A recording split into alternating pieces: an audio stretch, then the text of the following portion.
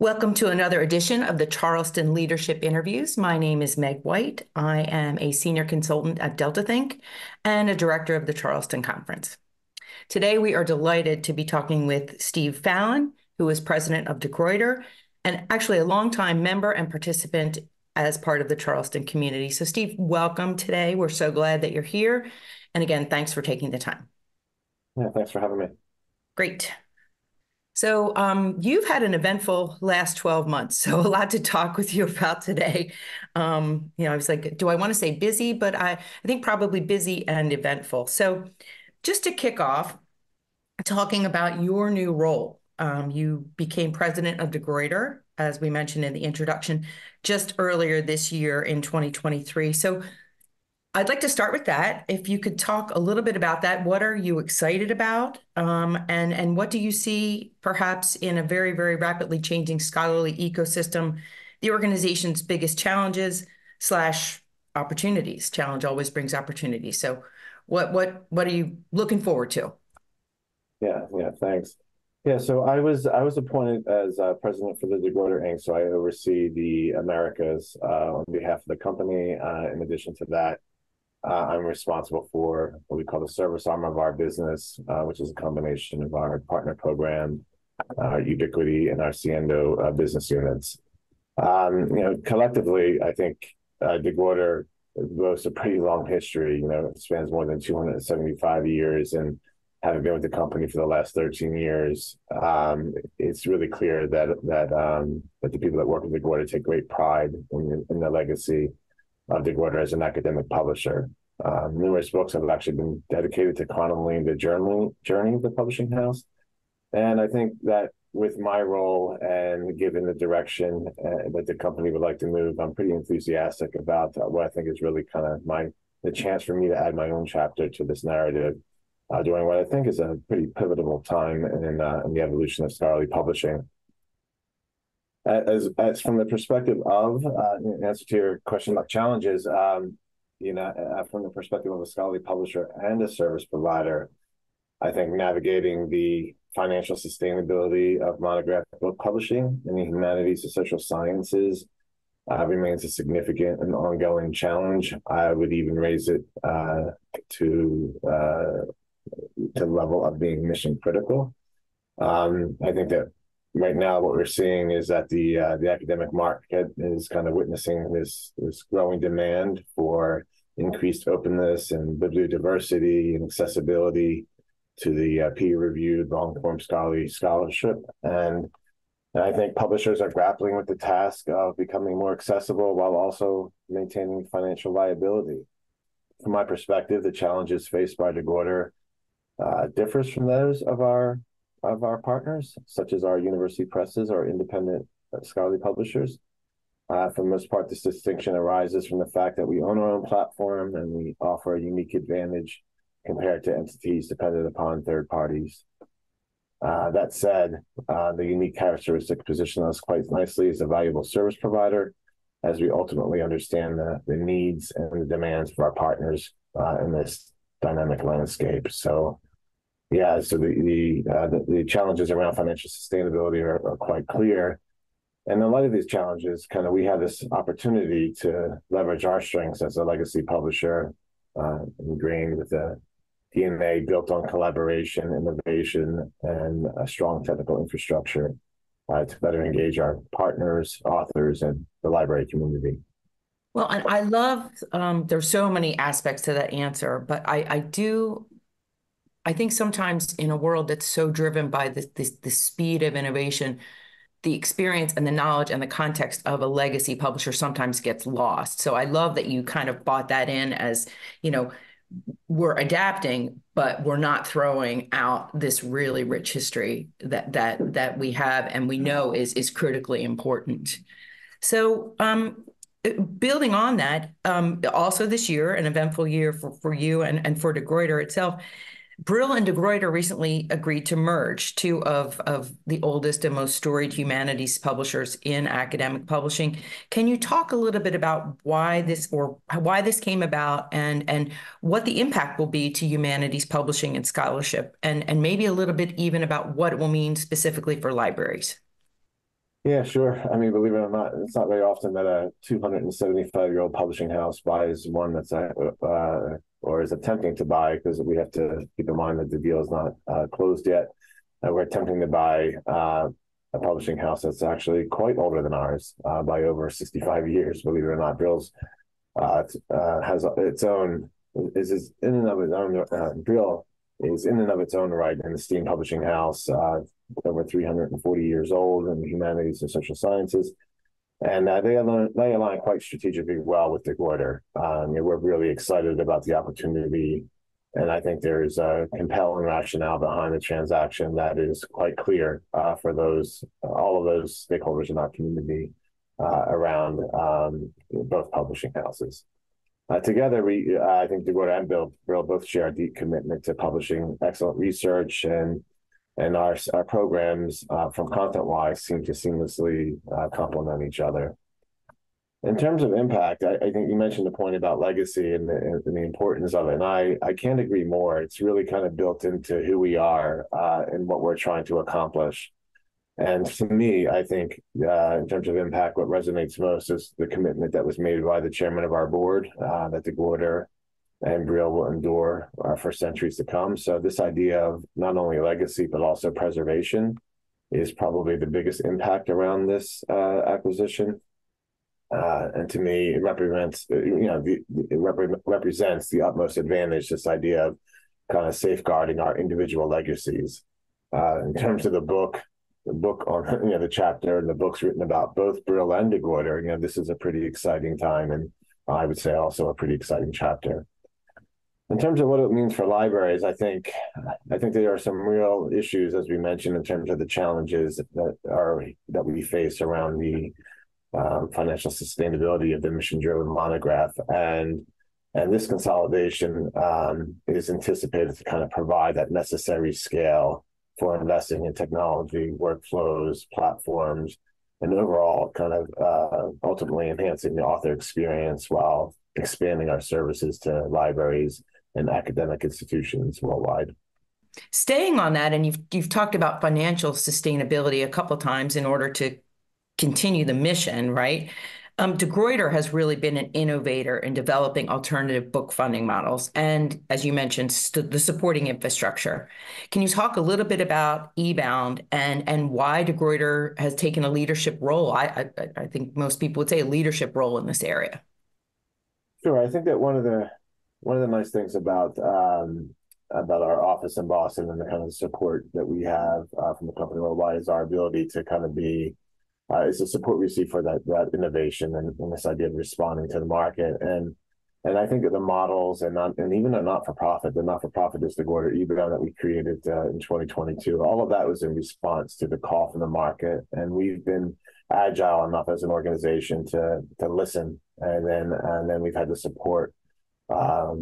We have had support from our CEO. We've had support from our board to make investments while listening to the market. And so it started with DeGorder eBound. And when we created DeGorder eBound, we knew that we wanted to support some of those ongoing themes that I mentioned earlier, this idea of diversity, bibliodiversity, and accessibility, and open access. And what's unique about that challenge is that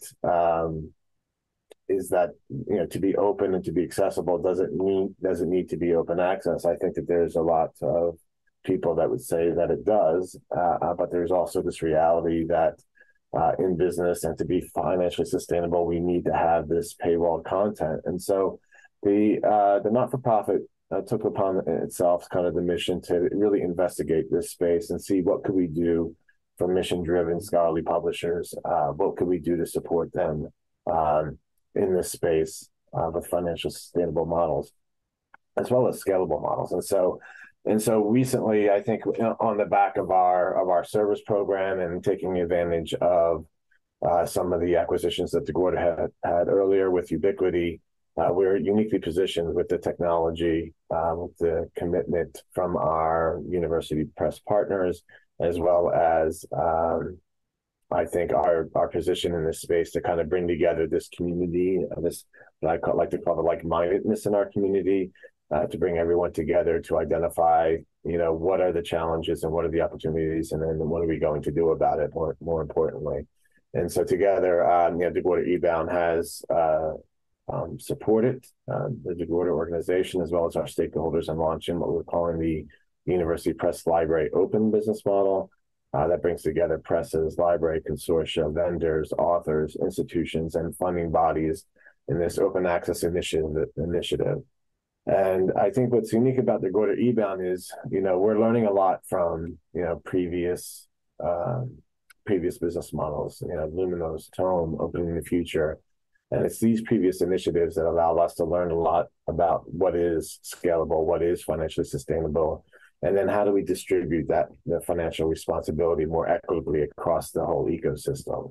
And that's the only way that we're going to ensure, I think, this idea of long-term sustainability for open access. So one of the challenges in doing so is who was going to own it, who was going to manage the model, who was going to bring together the stakeholders, and who was going to manage the day-to-day. And that's where DeGorda eBound comes in.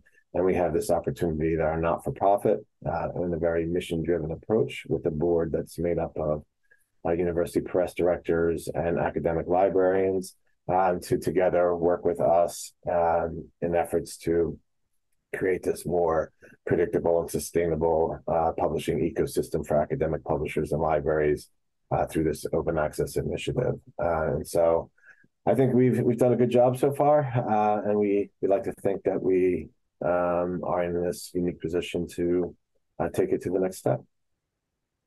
Well, and it's so interesting,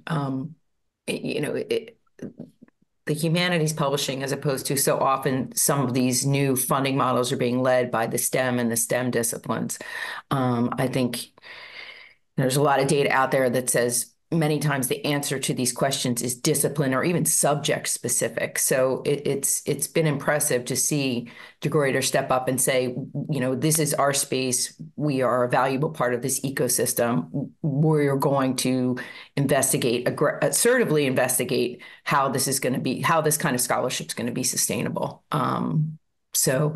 It's been fascinating to watch, and we'll definitely stay tuned for what's coming next in that area. So, switching channels a little bit, you are a longtime participant at Charleston, a longtime attendee. What were your thoughts on the conference in 2023? Things that you were interested in? How was the vibe as opposed to previous years down there in Charleston? Yeah, I have to say it's always the highlight on the calendar, and it never gets old. I think every time I go to Charleston, it's always fun to walk the streets and to not only experience kind of the ambiance that is the city of Charleston, but then also the opportunity to engage directly with stakeholders. It's the best conference by far to bring together this idea of this community and to have, I think, meaningful discussions. And so every year I really look forward to it, and this year was no different. I think we not only with great attendance, it's really nice to be back in person, and I think this felt like it was more people than it has been in years past since COVID, and so that was really nice. I think that what was clear about the 2023 conference was that it was apparent that open access was the predominant theme. I felt like it occupied a majority of the sessions, and now while I think open access and the focus on open access is crucial, I think I would say a bit of feedback would be that a more diverse representation of paywall content within the sessions would have been beneficial. I found it interesting that some of the commercial entities were having meetings outside of the sessions that were kind of putting together their own agenda, and I worry a little bit that those agendas are driven, without the voice of the Charleston community. What's great about the sessions is that they bring together. I think a librarian has to be in every session and run the session, and really offers more of that direct engagement. But the reality is that open access is gaining traction, and it's an important topic that all of us need to engage and discuss on the book side as well as the journal side. That being said, it still represents, I think, still a relatively small portion of a content landscape, and engaging in these discussions specifically around the topics, as I mentioned, financial sustainability, and the role of open access in that is really essential for our community. So, but Charleston continues to be that place where you have these conversations, and I think again this year was no different in terms of the impact on our organization and the opportunities that come with it. So it's really good. It's interesting when you were talking earlier about eBound and how it was collaborative. One of its key pillars was collaboration between these different stakeholders, and DeGruyter really saw, you're bringing people together. I was thinking about Charleston, because those two things really echo in my mind. It really is, being a longtime director, there is great care taken to make sure that all of the stakeholder voices are, there's an environment where all these different folks can actually collaborate to hopefully find solutions, or sometimes not, perhaps, but so that's sort of the intent. So it's interesting the way, De Gruyter's doing that as an organization, but also participating in that in the broader ecosystem during the conference. So anyway, thanks for that. All good. If I may, Meg, I should share that it was in 2014 at the Charleston conference that kind of launched our entire service arm. So it was the meeting between the consortia, library, publisher, and aggregator meeting. And I don't know if many people know, you walk up the steps at the Marriott Hotel, and to the right, there's this little round table in the back corner. And it was in that meeting that we had in 2014 that again, the opportunity to bring together these stakeholders that say, hey, there's a really serious problem when it comes to accessing digital content for university presses, and what are you going to do about it? Was the call from the library and the consortium in the room, and yeah, that kind of launched our whole service arm, and that led to down the road to this model and to the Gorda eBound. So in many respects, we owe to Charleston for that opportunity. There's no better success story in terms of the intent, I can tell you, of the directors and the organizers. And I'm sure, hopefully that's one of many stories of that kind of collaboration over the history of the conference and moving into the future. So thanks for sharing that. That was fantastic. So focusing on you, this is a chance for the Charleston community to get to know the real Steve Fallon. I don't know. Can you talk a little bit about what do you do when you're not, expanding access to scholarship and humanities content? Yeah, so I think when I'm not working, I like working a lot with my hands. I consider myself a wannabe kind of plumber, electrician, carpenter, and landscape architect. There's something to be said about just kind of getting your hands dirty and connecting physically with your environment, and it just kind of re-energizes me. And so I do a lot of that, and my wife greatly appreciates it. And my honey-do list never never goes away seemingly, but it's something. It's a labor of love, and I really appreciate doing that. I think when I'm not working on the house, I try to pretend to play golf. I don't know if you really call it that, but I go out there and I enjoy those 4 hours, or I also try and attempt to play video games with my son. So I really enjoy those moments of being present and spending time with them. Well, you're a better person than me if you can sit down and master those little thumb-driven controller things. But yeah, I'd love to hear that you're handy around the house. And I can say, if you were in my household, you would be getting high marks for that. So well done. And yeah, I putter around in the yard myself, and I really do think the feeling you get when you successfully complete a task immediately in the present. So many of the problems we wrestle with professionally are, they're long-term problems. They don't get solved overnight, but trimming the hedge, generally you can step back and admire your accomplishment pretty quickly. So love that. Love that. So we're coming to the end here, and this has been so terrific. And thanks so much for sharing a little bit of more professional context and also some of your personal information. Is there anything else that you'd like to share with the Charleston Hub community? Yeah, I think I think we've been uniquely positioned. I think the Water in our role has been pretty uniquely positioned in terms of the space and the intersection between as an aggregator and publisher, working with other publishers, and then this whole community. And one of the things that I've recently have come to appreciate is is a lot of the work that our university press partners have done in terms of making their content globally accessible. And I think that it's still early for us. I know there's initiatives right now to identify usage of open access books, but I would also argue that that our university press partners are making a global impact in their ability to have their content available on third-party platforms in a global environment in just ways that we can't comprehend. I think we're having the conversation about the right things. I think when it comes to openness and accessibility and bibliodiversity, but what's actually happening, I don't think we're seeing the data on that. And I can share that what insights I have had and what data I have been able to see, it's been remarkably impressive. And I don't think that our university press partners are quite getting the recognition for the work that they're actually doing. So I think there is this further call and further part of our like-mindedness community to kind of get together and investigate that a little bit more deeply in 2024. So I hope that happens. It's interesting. And I think you were talking earlier about financial sustainability. There's so many questions specifically around humanities publishing and the path forward, this clearly is one of the options for the path forward. How do you make this kind of scholarship sustainable? I agree. There's tons of work being done there, and being able to sort of recognize that and to build on that to make it more scalable and more widespread. Good things coming in 2024, and De Gruyter certainly, as we mentioned, on the front lines of a lot of that. So thanks for all that work. And congratulations to you on your new role here in North America and your leadership within the organization.